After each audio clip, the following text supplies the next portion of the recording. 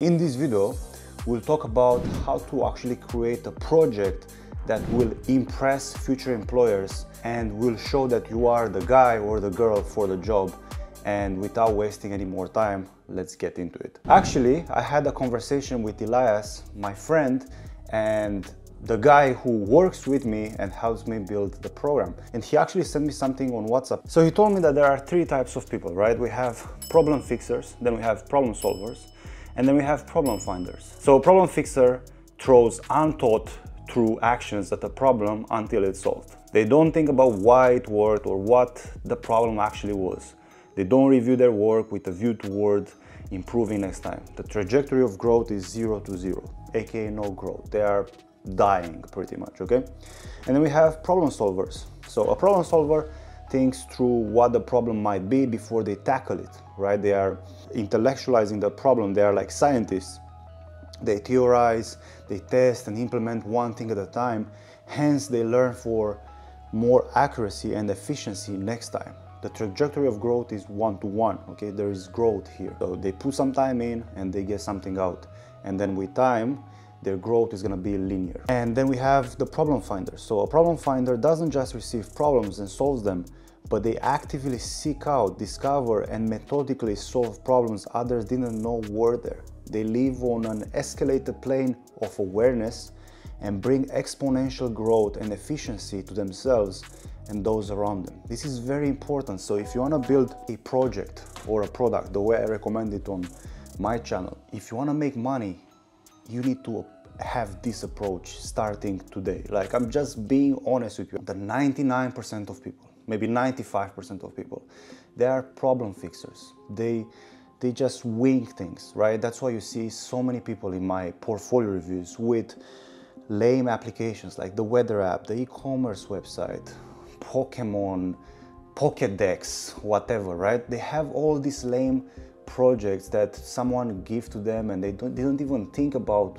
why they are making those things in the first place. And then they apply for 1 or 2 years, they get 0 answers back, 0 interviews, and they make 0 money. And now they go all over the internet, on YouTube videos, in TikTok, on Instagram, on LinkedIn, and they write comments like, oh, you're coping, right? Those are problem fixers. Those people will never get hired as developers. They will never make any money with anything, okay? And even if AI wouldn't be a thing, they would still not get hired. But now they have a proper massive excuse. Then we have problem solvers, where these types of people are actually really keen to learn how to solve specific things. They're actually excited about programming. They're actually excited about this field, but they have one big problem. They require someone to give them a problem. And even though this is like a big problem from my point of view, and I'll tell you why in a second, they are actually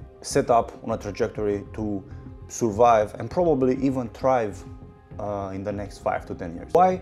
Because they will see a new trend, a new technology, and they will jump on it and they will learn it, and then they will add it to their skill set and they will become more valuable. They'll actively try to understand why they need AWS.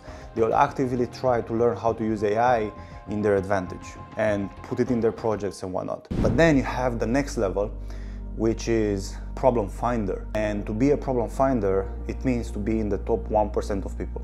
So problem finder means actively experiencing life and actively working in different industries that are not coding, okay? And actively trying to find problems that you can solve. Problems that people don't even realize they have in the first place. They just say things like, I dislike that, or I hate this thing, and so on and so forth. But then you have like a sixth sense for that. And then whenever someone says, I hate something, you go in and you start researching. The way I've done it is, I realized that people, they have the same problems with learning how to code as I had when I was learning. So nobody solved their problems. In fact, their problems were even more difficult for some reason. So then I created my coaching program and whatnot. Now, if you remember, I think 2 weeks ago, the NVIDIA CEO said something like, coding is gonna disappear in the next 5, 10 years. It's gonna be unnecessary to teach this to our kids. And I'm gonna play devil's advocate for a second, and I'm gonna agree with him. So what he also said that made me make this video was the fact that he said that you need to become an expert in a specific industry. So for example, farming, right? So if you get good at farming, you'll realize that you need certain types of softwares to solve certain types of problems for farmers or for people who use certain machines or the people that are in the logistics department and so on and so forth. Now, coding really becomes a tool that you can pair to something else, right? I heard someone saying something like, coding became democratized. So if coding became democratized and anyone can learn it, the only thing that matters is how and to what you apply coding to. So I know this video is very direct and it might scare you and whatnot, and it's not gonna make you feel good right away with dopamine and shit like that. But this is what you need to hear if you actually want to make some sort of cash in the next few years with this skill. Otherwise, you'll be where you are flipping burgers at McDonald's. I hope you don't want that. I don't want you to do that. How can you actually become a problem finder? Well, if we use first principles, we need to find problems. Oh, you're such a genius, Christian. I know, thank you. We need to be able to find a specific industry that we can work in to find a specific problem. Because if I tell you, hey, find a problem, well, you'll spend probably the next 6 months finding nothing. So in order to find a problem, you cannot just go on the internet and ask people, hey, do you have a problem? Because people will not tell you they have a problem. Like if I tell you, hey, do you have a problem with learning how to code? You'll say, no, everything is fine. But in fact, you've been stagnating for the 6-9 months and you don't even realize that you have this problem. So in fact, what you have to do is you have to start taking action towards doing something that is not coding related, even though you are not interested in that specific thing in the first place. You want to sell rubber ducks. How would you do that? Well, maybe you'd create an account on Shopify, then you try to find a rubber duck supplier on Alibaba, and then you would take that product and then you try to put it into Shopify, and then you try to write some ads, and then you try to run the ads on Facebook and see if you can make any sales. Now in this whole process, I mentioned a bunch of things, right? Like for example, you have to find a product on Alibaba.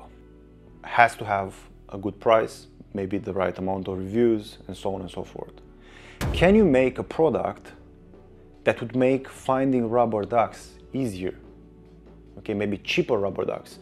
Maybe you can find a way to figure out which rubber duck ships faster. Maybe you can find out which rubber duck has the best testimonials.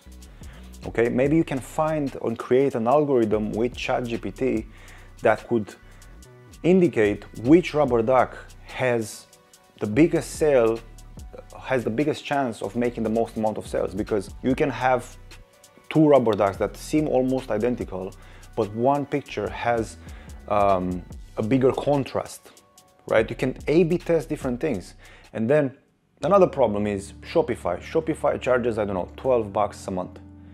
Can you make a service that is more streamlined than Shopify, right? Instead of having all those features and whatnot, maybe you can just make a simple drag and drop website that is somehow hooked up to Alibaba, and then you'd be able to insert products right away and they create web pages on the fly without having to press any buttons in Shopify.